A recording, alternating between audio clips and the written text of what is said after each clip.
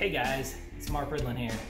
I got my engine. It just came in. I've been waiting all day long for this thing to come in. Finally came in. And so what I'm gonna do, I'm not gonna do a full unboxing. I know, like, I've seen countless full unboxing videos of this exact same engine, and they're all the same. Go look up an unboxing video.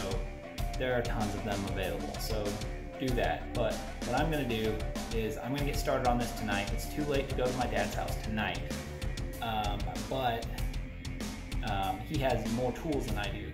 But I do have some tools here, so I can get started on it tonight. Maybe get the engine mounted to the frame, you know, a couple little steps here and there, and then I will show you little bits along the way, show you snags I'm running into and that kind of stuff. So I'm gonna do it just one piece at a time and show you what I got each time. All right, here's the engine. I have the head pulled off. That's like, I don't really know like what to look for necessarily,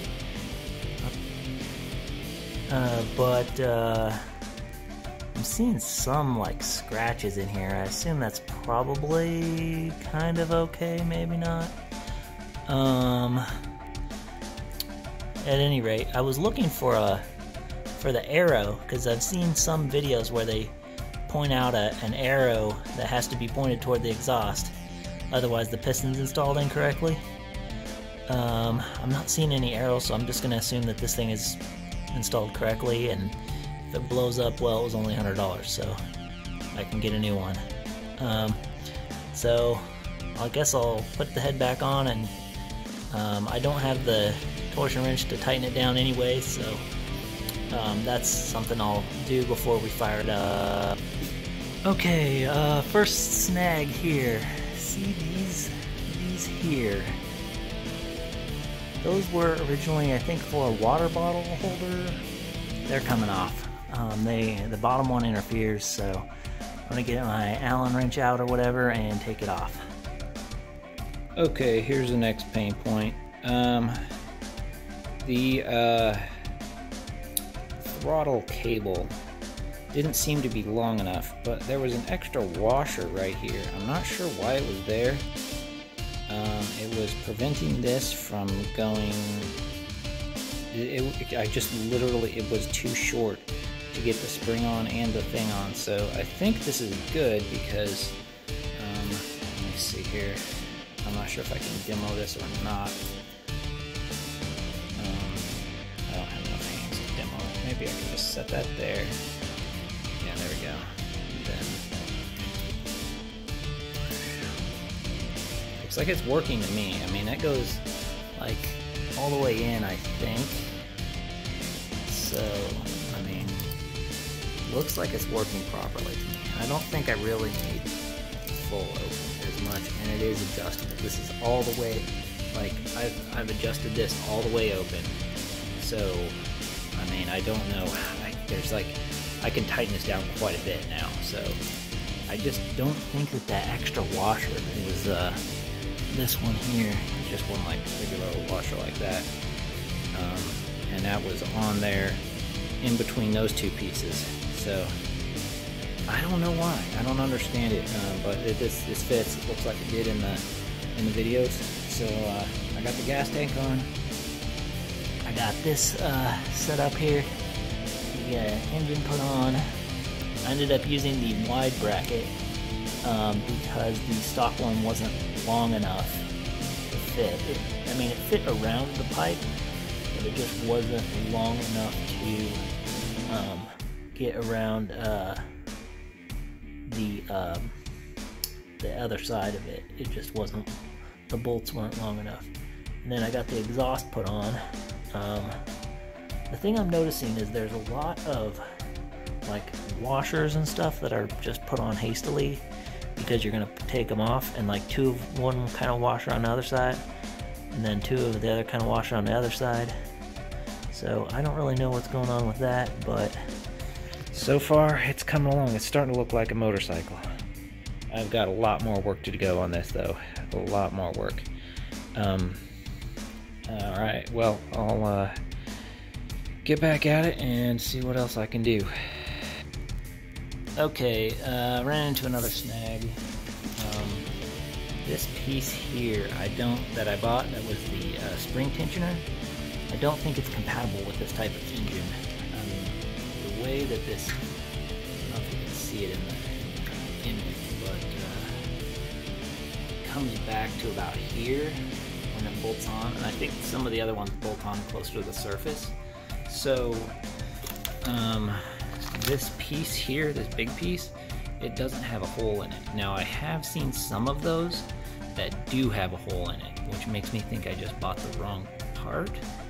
So I'm gonna have to go with the stock chain tensioner for now, which is really unfortunate, but I guess you know, you gotta do what you gotta do, so I'm gonna stick with stock chain tensioner. Actually, like I may have mentioned this before, this is one of the, it's basically like a Cranbrook. It's like the exact same frame, and so this kind of acts as a chain tensioner in itself, so I may be able to get by without actually having any chain tensioner, which would be even better. We'll find out, depending on the exact specifics of how I position the engine, but I'm going to worry about that tomorrow. I think I got enough done tonight. I got the throttle, the clutch, the gas tank, I got the electrical assembly, got the exhaust, got the engine, got the carburetor, got the stupid carburetor thing in the carburetor, and I think that's gonna be it for tonight. And then I'm gonna follow up tomorrow when I'm at my dad's house. Alright, I got the bike at my dad's house. We ran into a snag here. The fuel line shutoff valve doesn't screw all the way in correctly, so we're looking for a washer to space it out so that it lines up when it's all the way tightened in. I'm not sure if we should just abandon the washer entirely or if we're going to get a drip from that, so we'll take a look and we'll update you once this is. So this is remarkably centered. I think this is not as hard as some people make it. The trick is getting the first couple on, and then once you get the first couple on, then it'll be pretty much sturdy, and then you can put the rest on kind of in any order. I mean, we've kind of been going on a star pattern, but looks to be fairly centered, so I think we're good. So as expected, we've had a setback here. We're gonna have to bend the coaster brake arm into more of a Z shape. This was a known issue with some of these bikes, so we're using the Huffy Good Vibrations. It's very similar to a Cranbrook, so we're gonna try to bend this and see what we can do. So we have altered the coaster brake configuration just a smidge. We're putting it, yeah, so we're making a chop on it to get the fender out of the way. The fender is clipping against the chain, so unfortunately we have to chop off a piece of the fender. I've seen this in other videos. We're gonna take about that notch and then take it all the way down until the bottom of the fender there. So we're gonna take all that off.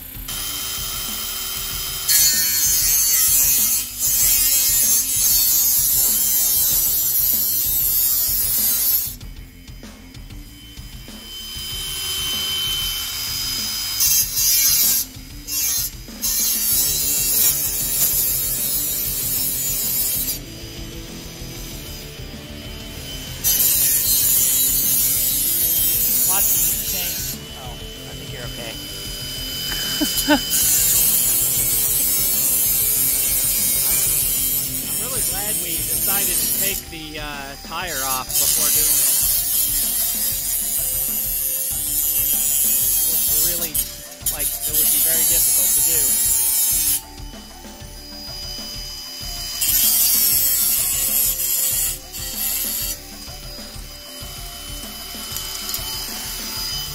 Well, that went quicker than I expected.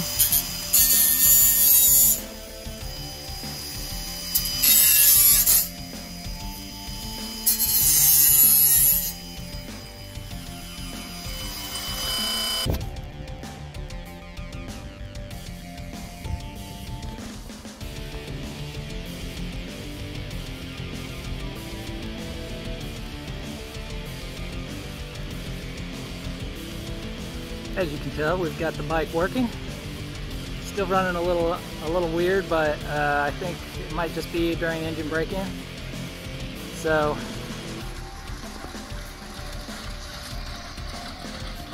all right, cool.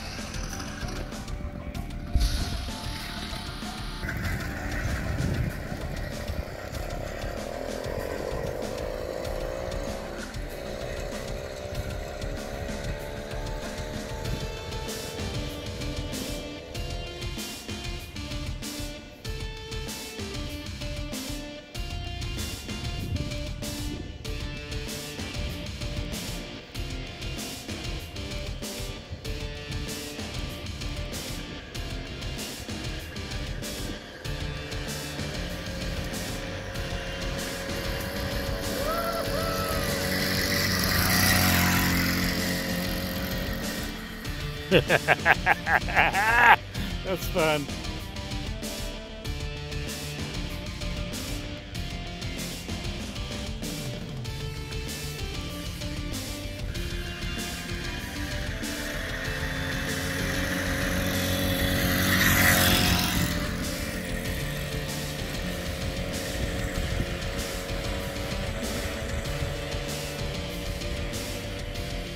Alright guys, this is gonna be my first setup with the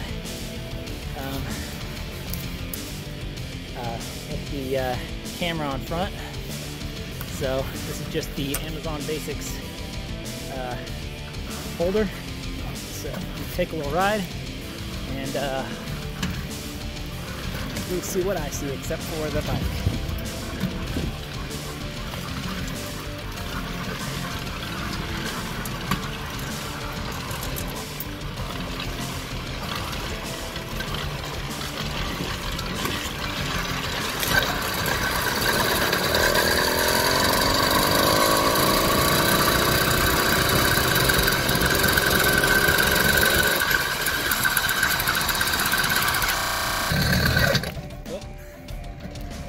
Vertical.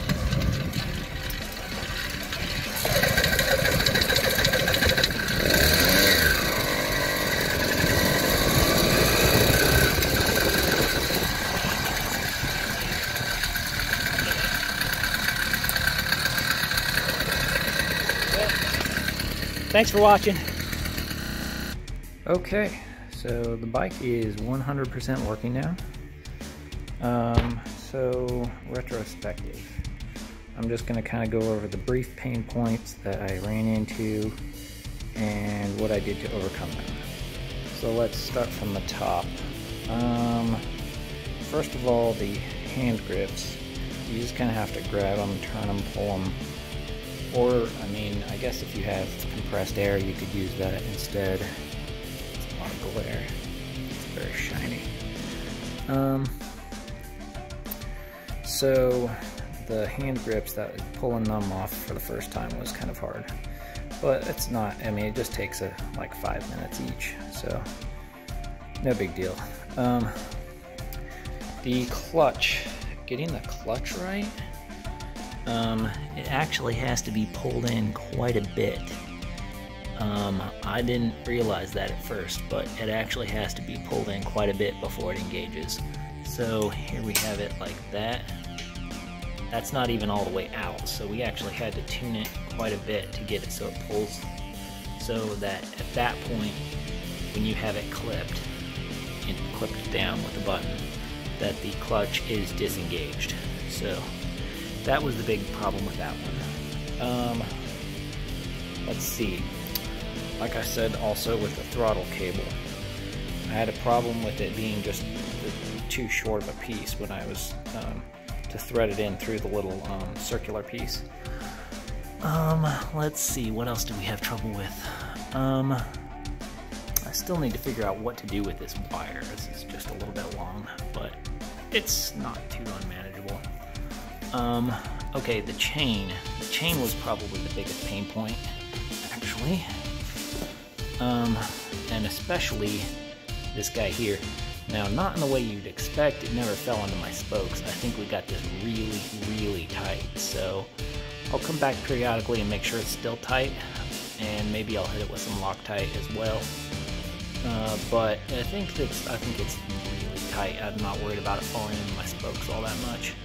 What I am worried about is this thing coming loose again. We put some blue Loctite on it, and hopefully it'll stay up. It keeps slipping and vibrating down.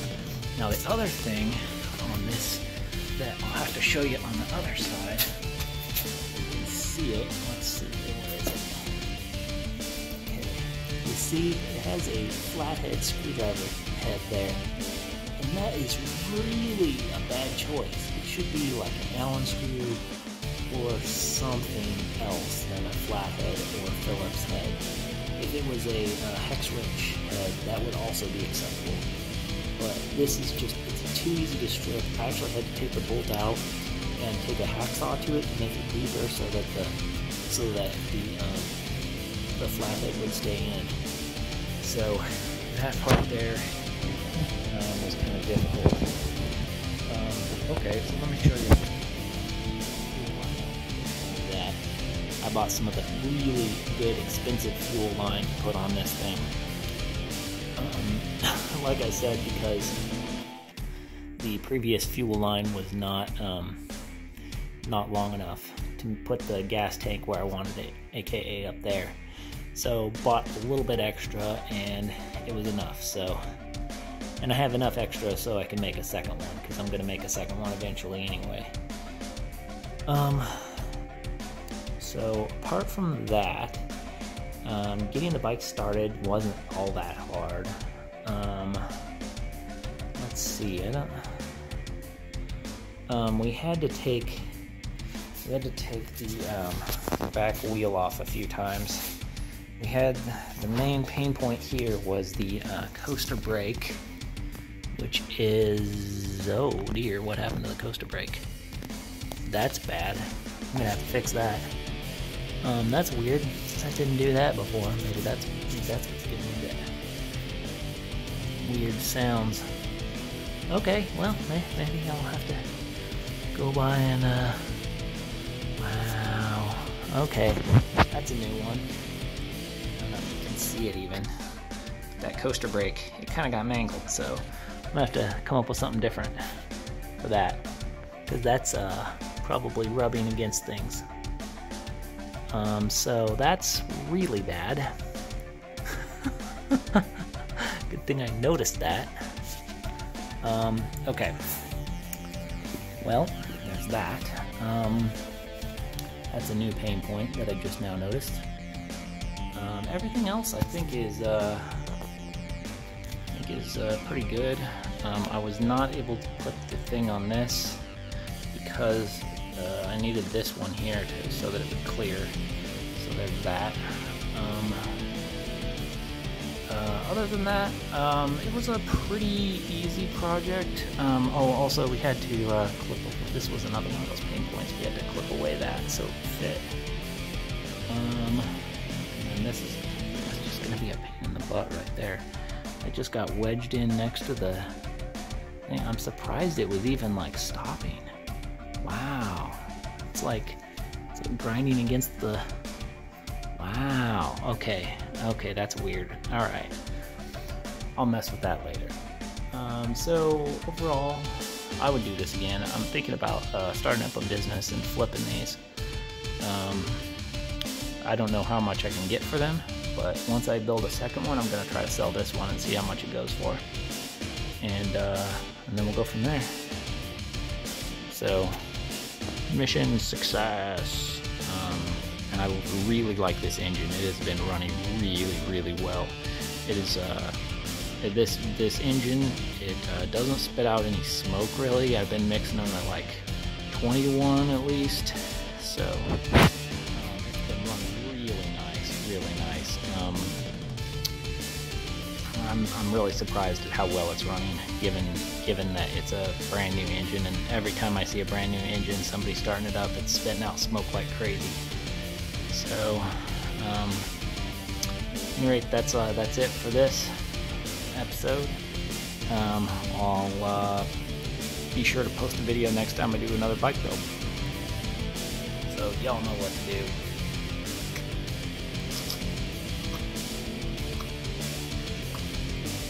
Okay, I got another box to unbox. This is going to be hopefully what I think it is. This is from BikeBerry. Let's see here. It's my invoice. It's about like 50 bucks. And we've got our part here. Part 1. This is going to be the part that mounts to the hub. Looks about right. This is the standard large adapter for, that is for the coaster brakes. So,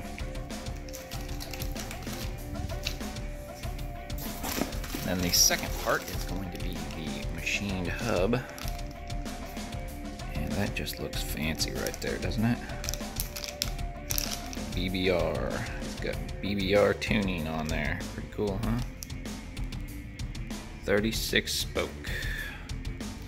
So, at any rate, I had mentioned previously this arm is causing me trouble. I'm concerned about, I hooked it to the wrong direction. It should be going the other way. It should be on this side. I was looking at pictures and stuff and I realized, oh crap, normally it's down here, which means that it needs to hook off this direction. So I'm either going to need to move this to down here or to down below here like it was before. I don't know. We'll see. But I'm going to have to unfortunately take this nice chain tensioner off again, even though now it's holding, and then put it back. And I'm going to need to take out a link of chain, or some amount of chain, because this is significantly smaller. I don't know if you can really see that on the video, but it's significantly smaller, so I might have to take out a link or two of chain. Alright, so we got that fixed. Went to my dad's house. We bent it in the right shape. It took him about 10 seconds what I tried to do in 30 minutes and failed to do. So that part's good. We got the sprockets all installed, got the chain tight. Chain looks good, everything there looks good. The problem now is the rear fender is not, it fell off. A piece of it just chunked right off. And so at any rate, let me show you what happened here. It just, like, the main mount for it just chipped. It just fell right off. So I'm gonna have to, you know, redo that in some way. I have no idea. Maybe I can get another similar bracket, because that bolts on there, this bracket here. So, oops. Well, I'll worry about that later. For now, I'm gonna try to ride.